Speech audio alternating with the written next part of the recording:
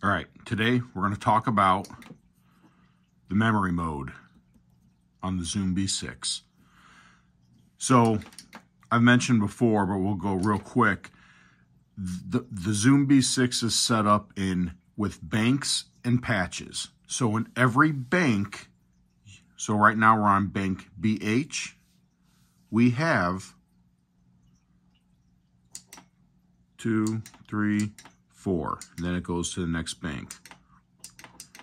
We have 4 patches for every bank. So if you're in memory mode, this is the bank displayed, which assigns each one of these channels patches to one of the corresponding foot switches. So let's say we have a tone here that we have set up, and we want to run it on a whole bank with different options. This tone with different options. What we can do, come down here, we can go to Save Memory Patch. We already like that patch that we know of. We'll save it to the next save. Let's go again, Save Memory Patch, save. Save Memory Patch, save. Okay, so now in bank BH, I have this patch saved 1, 2, 3, 4 times. So what we can do with this is we can take one of those. Let's go back to Edit All. And let's say I want to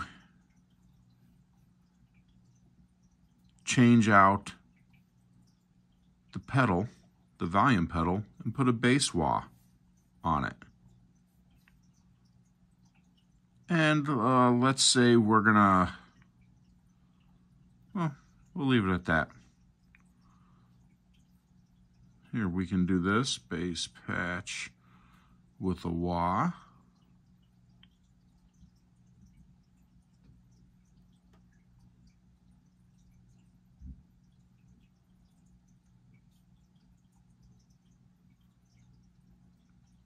All right, so now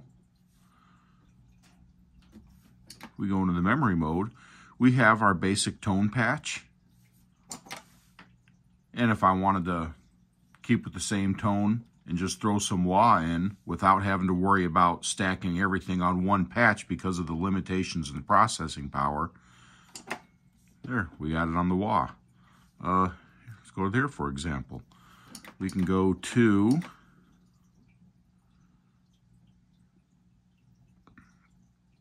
let's see,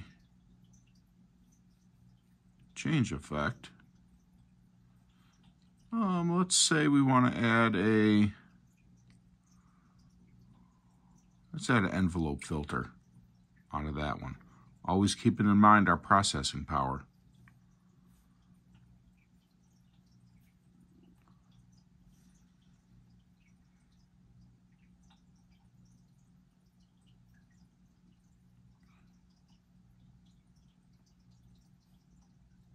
Here, so now we have,